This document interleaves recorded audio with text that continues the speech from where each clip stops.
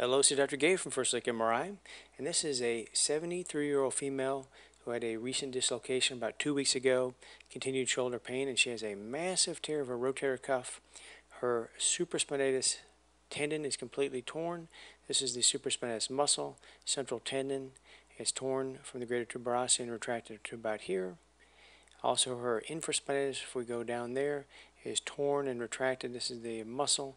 There's edema and fatty atrophy of that muscle. And her labrum was torn. She has elevation of the humeral head, and it contacts the undersurface of the acromion here. And the main finding, the reason I'm showing this is because she also has one more thing. She has a biceps tendon dislocation, and we can see the biceps tendon coming obliquely down here through the anterior joint. Normally the biceps, as we know, will go over the top of the humeral head, make the loop, and go down the bicipital groove.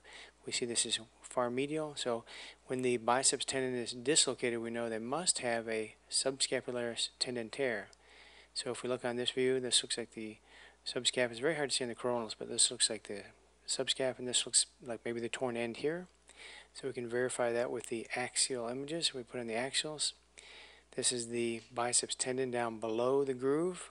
We're going to follow that up across the anterior joint. Here's the anterior joint, and when the subscapularis tendon is torn, it'll peel off the lesser tuberosity and come back. But there's another component, the thin component that goes over the top and attaches over here on the greater tuberosity, called the transverse ligament component. So this extra thing we see here, you would expect this thing to be torn back and see nothing else, but actually almost always you see a little extra bit that goes over the top.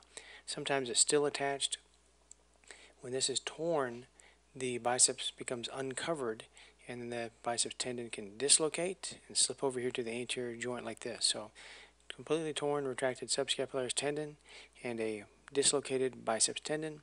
And she also had some other things, labral tear. And that's it. Thank you very much.